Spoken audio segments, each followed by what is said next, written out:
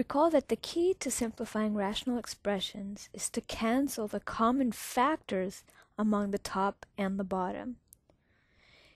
In order to proceed and cancel the common factors, what we have to do is we have to completely factor the numerator. The denominator is already completely factored, so we just simply have to work on the numerator.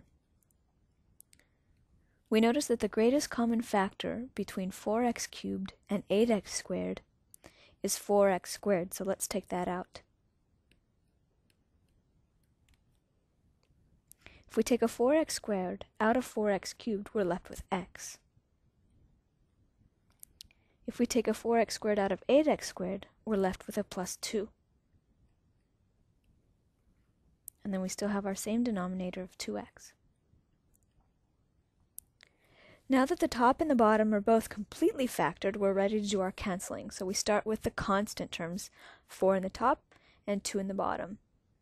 So 4 divided by 2 is equal to 2. So this 2 cancels with that 4 to leave us with a 2. So let's rewrite what we have canceling that.